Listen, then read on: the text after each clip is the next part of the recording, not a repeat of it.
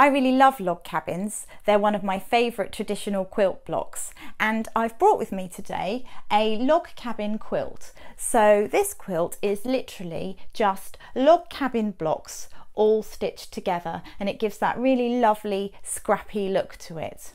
What I've done is I've fussy cut the centres, so we've got animals and flowers, and they are the starting point of my log cabin.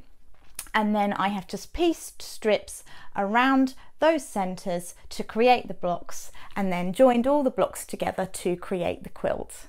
So log cabin blocks really are easy. There is a lot of cutting, but I have put together a cutting guide for you with a diagram, so it's really easy to follow. And this is what we're going to be making today. Let's get started. First of all, you're going to need the cutting guide that I have prepared for you. And with this guide, first of all, you've got the diagram here of the log cabin block. It's not to scale, but it just gives you an indication of the sizes of the blocks and the order that they're going to be going in. They're all labelled. And also here we've got the cutting guide, which tells you exactly which block is going to be which size. I recommend taking a screenshot of it, particularly the cutting guide, because you'll be referring to that to cut your pieces out. Now, the other good thing about this is you can use this for colouring in to get your fabric placement right. So before you commit to fabric, you can get it right on paper. Now, we're actually going to be making a scrappy log cabin today, but there's a lot of fun you can have with light and shade, and I just wanted to show you a few examples. In this example here, I've got my central contrasting colour, and then I've got my dark fabrics on this side, and then I've got some lighter fabrics on this side. And this is a really popular way to have the colour placement, because if you make multiple blocks of these and rotate them, you can get some really lovely secondary designs happening. And I really do recommend going on Pinterest or just Google Images and type in log cabins, and you will see what fantastic fun you can have with colour placement and the log cabins. It's great. So I've got one more example to show you before we get going. Here I've got a fussy cut block. Now, you might remember the little moon. He was in the pincushion tutorial that I did last month, and it's quite fun to sometimes put a little creature, a little motif in the centre. And then what I've done is I've alternated. So on this side, I've got the grey and the pink and the grey and the pink. And then on this side, I've got a low volume print, and then the turquoise, low volume, and then the turquoise. So that works really nicely as well. Now, what we're going to be doing is having a play this time just with fabric. So I'm going to start with some pink and rainbows, which I think is always a really good combination, and I'm just going to use about 10 or 12 different fabrics and just have a little play around with them and see what works. So this is my center, and I'm just going to put 3 fabrics on each side to represent my log cabin. I'm just going to have a little play. So these aren't cut at this point because at the moment we don't know where they're going. But what I quite like to do is make sure that I have the lighter colours in the middle, and then with a darker print either side. So I'm just going to keep working on this. So add some little letters there. So again, I've got a solid colour, and then I've got the lighter background there. Here I've got some text print, so I'm going to be very intentional with this one. I'm going to make sure my writing's the right way up, and if possible I'm going to try and get that word playroom in, or maybe I could choose one of the other phrases on here. You just need to be a little bit mindful with directional prints, because you wouldn't want that upside down, for example. Okay, and I'm just going to keep adding. So I'm doing 3 above, 3 below, and 3 either side. So that's a repeat one.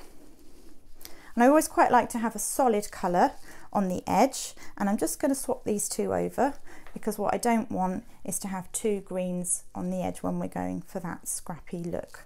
So I'm quite pleased with that. I think that is working. So the first thing I'm going to do once I've got my fabric placement with the fabrics is to take a photo of them. That's really, really useful to refer back to, because things can very easily move and get put in the wrong place and it's hard to always remember what you did. So take that photo. And then I've put this cutting guide together and I've tried to make it as simple as possible. So we've got the alphabet here, A, B, C, D, E, F, G, going around in a clockwise direction.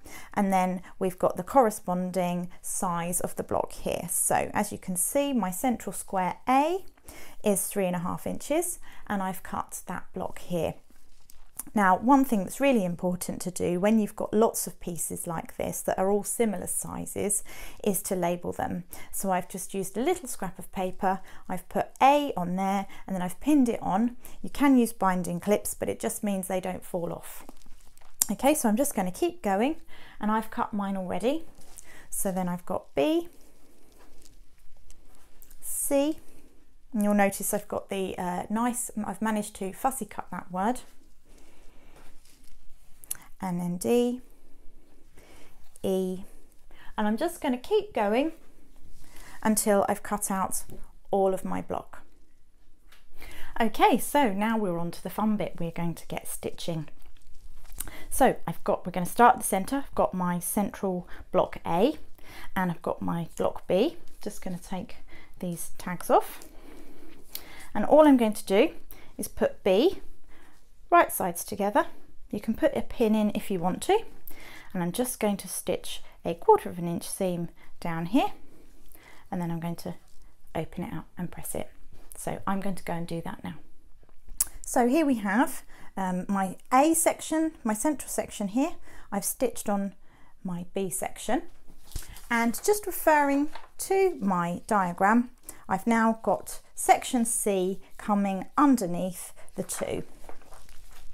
So I'm going to take section C. Now with this one, I'm going to have to be a little bit careful and make sure I get it the right way up, because I've got the text. So I'm going to be putting it right sides together this way, 1/4 inch seam, and then ironing out like that. So now I've joined on section C. I've got my wording the right way up, luckily, that was good. And I'm just going to keep going now. I'm going in a clockwise direction. So in exactly the same way, I'm going to add on D, then I'm going to add on E, F, and I'm just going to keep going until I've completed the block. And here we have the finished log cabin block. So as you know, we just went round and we kept on going until we got our 12.5 inch block, and then when that's sewn into a quilt it will be 12 inches. One thing I noticed when I was making this block is it came together really quickly, and as each strip got longer and you were just sewing down one strip at a time, it suddenly really started to take shape. So that's really, really satisfying. Most of the work in this block is in the cutting, and then when it comes to piecing it, it comes together really quickly. So I'm really pleased with that. I've got my fabrics the right way up. I've got my playroom fussy cut words there. I've got my central rainbows in the middle, and